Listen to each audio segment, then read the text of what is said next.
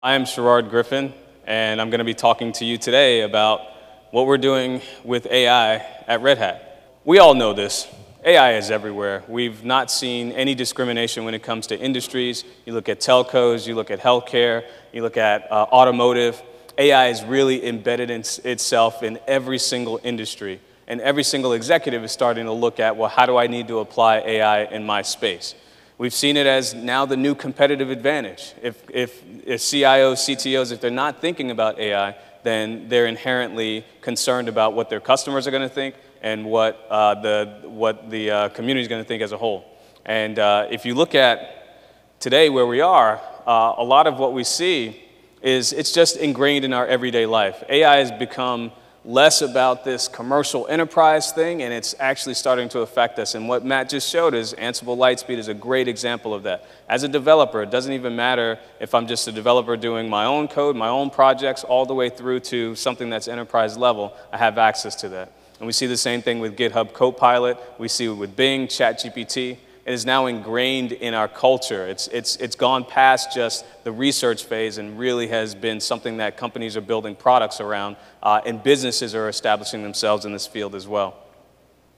If you look at the growth of AI, generative AI foundation models, this is something where it's been shocking the adoption in enterprises. And so if you look at this slide, if you can see it, at the top line it says employees experimenting at an individual level.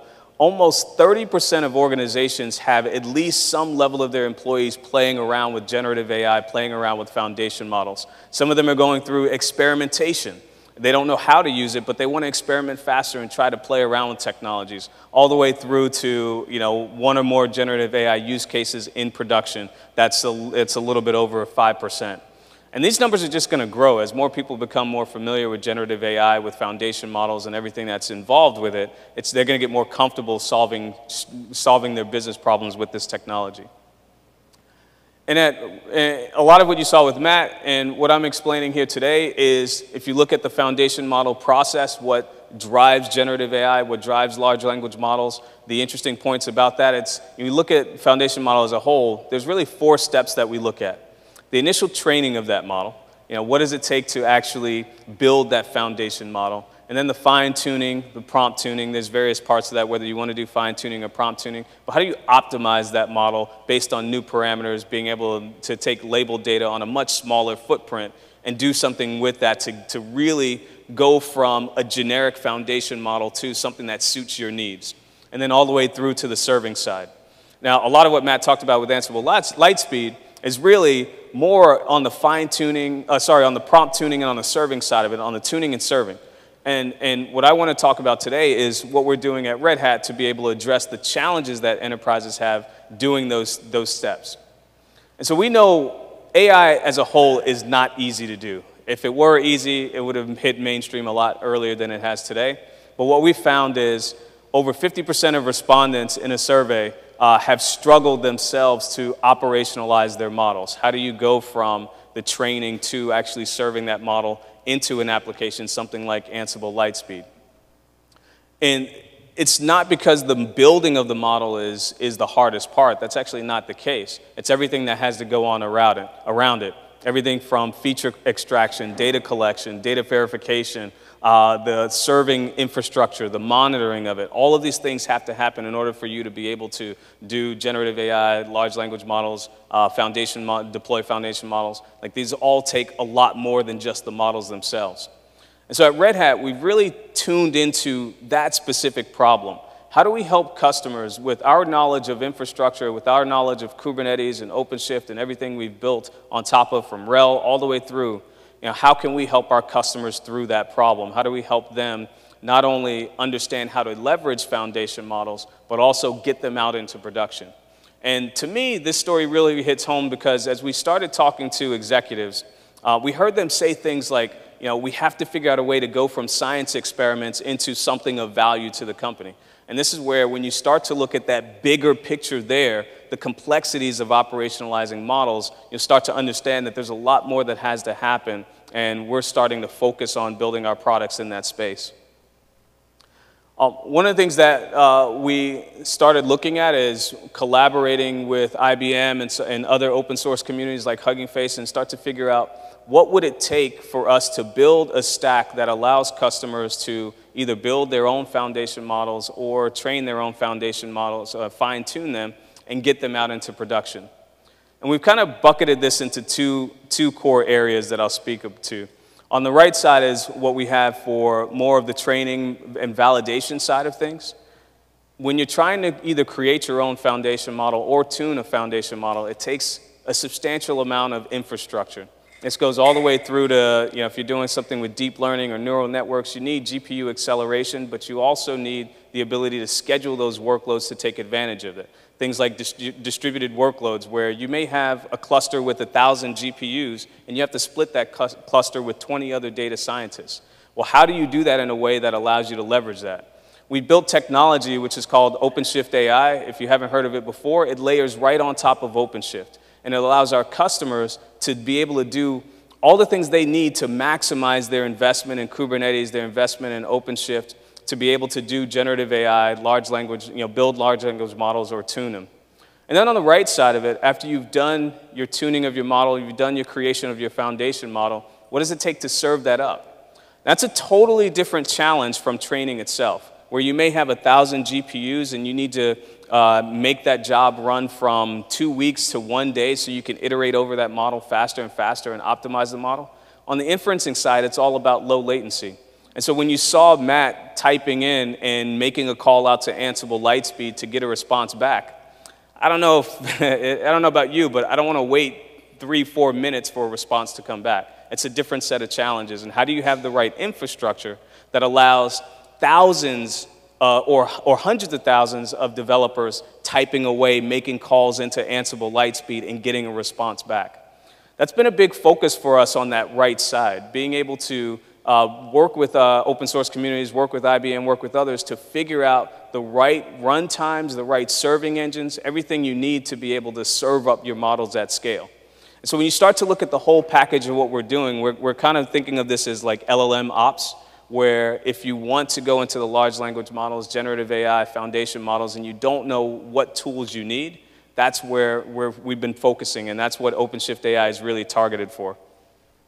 And when you start to look at the expansive part of what we're doing with OpenShift AI, I specifically talked about the training and the serving stack, but there's a lot more that goes into it. One of the things here is you'll see highlighted in kind of a taupe color. I don't know what the color that is, but that's a lot of our partner integrations. OpenShift AI, we really try to look at the entire ecosystem, everything from data ops all the way through to model monitoring, and allow and work with our partners to expose certain parts of the stack to make it easier for customers. So on the right side, on the data ops side of it, on the left side, on the data ops side, work really closely with a company called Starburst, who they have a technology that they use called Trino that allows you to get access, federated access to data. And so from that perspective, a lot of customers, they don't have all of their data in a single place. And when you're starting to talk about foundation models, this could be petabytes of data, and it could be sprinkled in many different data stores, data lakes, even in hybrid cloud scenarios. And so working with that partner, Starburst, to be able to enable that, that's really big. We also work with watsonx.data. If you haven't been familiar with watsonx, that's the new product coming out of IBM that allows you to do generative AI in more of a curated way, and I'll talk about that in a little bit. Some of the other capabilities is the model training side, being able to have things like a Jupyter Notebook environment for your data scientists, but then have plugins to that in working with RStudio, VS Code, and bridge that gap between developers and data scientists to be able to help deploy those models into production. And then we also have technologies like pipelining, data science pipelines that helps with the workflow side of things. We also work with model registry and have things like conversational AI runtimes. So all these things that help the data scientists and the applications get these application developers get these models out into production. So if you look at what we're trying to focus on, it's really generative AI for the hybrid cloud. One of the big things that we want to focus on is being able to bring the workloads to the data. not bring the data to the workloads because it's very expensive to transfer data. And when you start to talk about the data needed to either generate foundation models or to fine tune, it's better to be able to push those workloads to where the data resides. And so for us, we have this unifying platform that allows data scientists and application developers to work together. You saw that with Ansible Lightspeed. That was a really great collaboration of the data scientists with IBM Research, working on the IBM Code Assistant, with the application developers on the Ansible side, and bringing that together in OpenShift. That's what OpenShift allows you to do. And then being able to support the end-to-end workflow, the tuning all the way through to, the training all the way through to the tuning, the serving of it, and then the monitoring, the very important part of how do you know that the model is accurate and you're actually able to make improvements over time and continue to fine-tune and prompt-tune that model. One of the key things that's great about OpenShift as a platform is the ability to handle massive workloads. You can do things like scale up your infrastructure based on demand and do that in an instant. You can do things like scale down to 0. We have capabilities that allow you to do A/B testing on your models. You're just trying to see which model version is better. We do canary rollouts of your models as well. Like all of these technologies that you traditionally think of from an application perspective, when you're building out an application, you want to do those A/B testing, you want to do canary rollouts, you want to do scale to 0 to save on costs when you don't have any traffic coming in. We provide that same capability for foundation models so that when you're building your applications, you can optimize your resources and be able to scale out whenever you need to. Now, I talked briefly about our collaboration with Watson and what we're doing with Watson X. It really is a very deep collaboration, and we've seen some tremendous opportunities come out of this. And when you start to think about the relationship of Openshift AI and what we've done with Watson X and the partners at IBM, it's really focusing around enabling IBM to focus on what they do great, which is a curated set of models that will allow you to do things like IBM Code Assistant, and they're having more models coming out. But then also, we want to provide the infrastructure that allows customers to bring their own models and help that give them access to that in the Watson X tools. And then if you look at what Watson X does really well, and something that a lot of customers are excited about, is the AutoML type of capabilities. Let's say you're a citizen data scientist or you're a business user, and you don't know the intricacies of building and training your own model. They have a great set of tools that allow you to really get your, dip your toe and get your feet wet into this space without it being overwhelming. And so, a lot of it going on with Auto AI, and they have things like Prompt Lab and Tuning Studio, as well as some of the capabilities with the AutoML and the Watson Studio that they have. And so when you think about OpenShift AI and where that sits with Watson X, it is a prerequisite. Anyone interested in Watson X has to deploy OpenShift AI to expand on the capabilities of the OpenShift platform, and then Watson X is layered on top of it. So you can really kind of see there is a really deep integration and a deep connection between the two. If you're that citizen, if you're that DIY type of user where you don't want the auto AI capabilities or you want to go deeper into the stack, that's where a lot of users really enjoy what OpenShift AI provides. I don't have to mention this slide much. Matt did an awesome job walking you through Ansible Lightspeed. But Ansible Lightspeed is built on top of OpenShift AI as well, because it's also integrated with Watson X, with Watson X's IBM Code Assistant. And so for this, you kind of see the layers of stack here. We have OpenShift, then OpenShift AI, and then Watson X with their Code Assistant model running, and then you have Ansible Lightspeed on top of that. So it's a very, very nice, clean stack that shows you the infrastructure all the way through to the application layer. We also have great partnerships with Nvidia. We've worked with them at the very early stages to be able to enable GPU access for containers and be able to deploy containers that can leverage GPUs, both on the training side and on the inferencing side. And we've extended that over the past year to go deeper into the stack. So we not only have great capabilities that we provide on the OpenShift layer with NVIDIA Rapids, we also have some great things that we do with the NVIDIA Tensor RT, And then going even on the inferencing and the serving side of things, we allow customers to take the Nvidia Triton server, which is the inferencing server for models that they have that gives you a little bit more capabilities on the GPU side. And you can actually use that in the Openshift AI modeling serving engine that we have. And of course, as I spoke before, you look at the Nvidia GPUs, you get access to that through the GPU operator.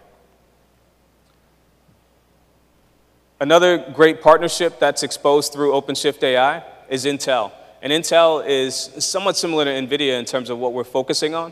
One of it is we've done some great work with them on the AI analytics toolkit that allows you to do some really, really interesting things. It's kind of, we see it here where it says like a drop-in accelerator. So if you don't have GPUs or if you're trying to get access to Intel GPUs, then that's a great toolkit for that.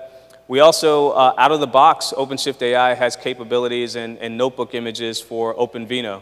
This is great if you are focusing more on the CPU side of things in some scenarios. Let's say you're doing something with image detection or facial recognition, and you don't have access to GPUs, but you want to do some of those similar types of algorithms. Then OpenVINO is excellent for that, and it's been a great way to kind of work through some of those challenges where you don't quite have access to GPUs.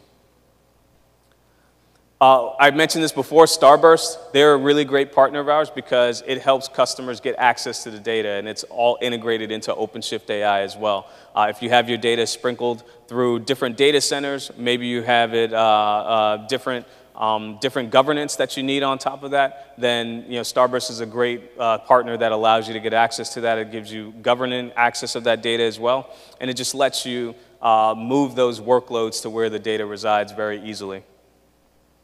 So just to kind of round things out, I want to just really follow up with the last little bit here, which is what our strategy is around generative AI and foundation models. We're really working with the IBM research team. We're working with our partners like Nvidia, like Intel, to really start to bring more capabilities to our customers, to allow customers to do things like the prompt tuning, fine tuning, serving out those foundation models, because it is not a simple thing. As I mentioned in the very early slides, there's a lot of complexity involved in that, and we're simplifying that complexity by giving you a stack that we ourselves are using for Ansible Lightspeed, and that's being used for some other of our services that we've rolled out.